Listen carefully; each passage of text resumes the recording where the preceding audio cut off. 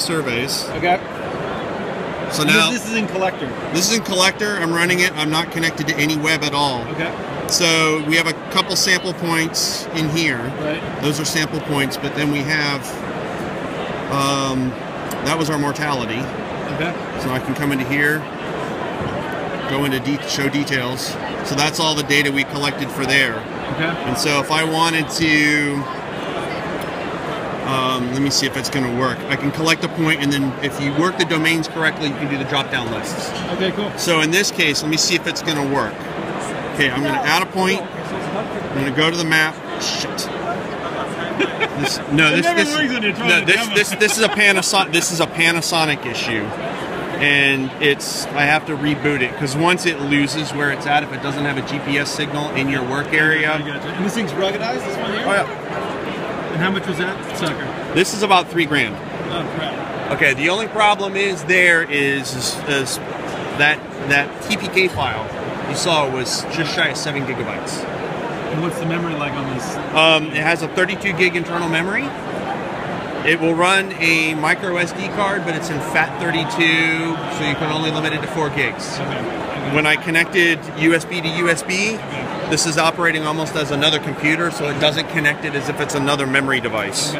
So we had to go with Google Drive and eventually bring it down. Let me see if this one will work now. Okay, so like I said, so we can go from there in terms of the imagery down to here if we absolutely had to, and that's a 7 gigabyte file. Awesome. Going. This is your whole area. This is your whole. This is 90 by 90-ish. That area there is this area here. So let me try it again. See if it'll work it. Damn you. It's all good. It's all good.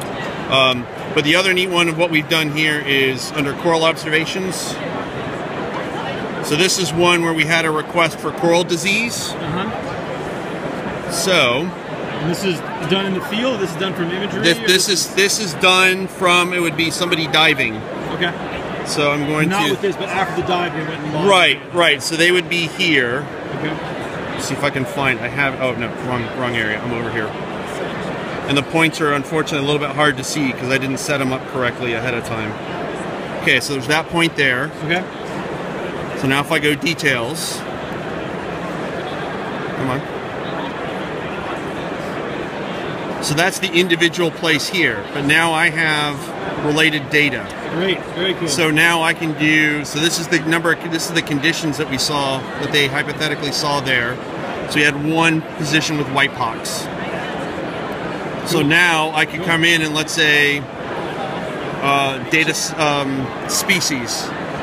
So there's 3 species there, so that's 3 separate records. Cool. So that's working with related tables. Cool. Now getting it out of here is the problem.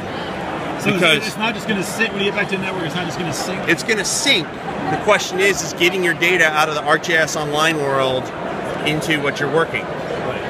Plus, we may be working with folks that don't want to download the background imagery that would want to, let's say, use a data sheet, come back in and edit. But you can't edit related tables in ArcGIS Online right now, so we can create the web map. We can have somebody come in and edit it.